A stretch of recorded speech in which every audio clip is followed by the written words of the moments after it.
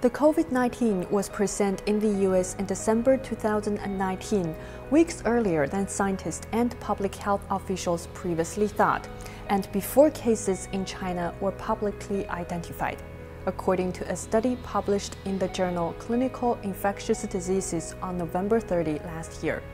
This discovery adds to evidence that the virus was quietly spreading around the world before health officials and the public were aware, disrupting previous thinking of how the illness first emerged and how it has since evolved. Virus source tracing is a serious scientific matter, which should be based on science and studied by scientists and medical experts. At such a moment, it is imperative for the international community to strengthen confidence, act with unity, and work together in a collective response. Robert Lawrence Kuhn, the chairman of the Kuhn Foundation, told Xinhua, "The contemporary world is bound together inextricably. Climate change and pandemic control are the two most glaring problems and potential catastrophes at a planetary level. It is no longer possible for any individual country to go it alone."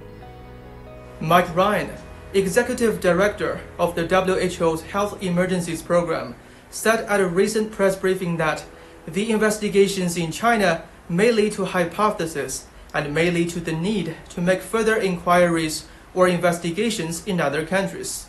He said, "We will go anywhere and everywhere to gather more information about the origins and impact of disease, and urged again to let this mission and let other missions be about science, not about the politics." WHO Director General Dr. Tedros Adhanom Ghebreyesus said he's pleased that an international team of scientists are commencing their travel to China to engage in and review scientific research with their Chinese counterparts on the origins of the virus.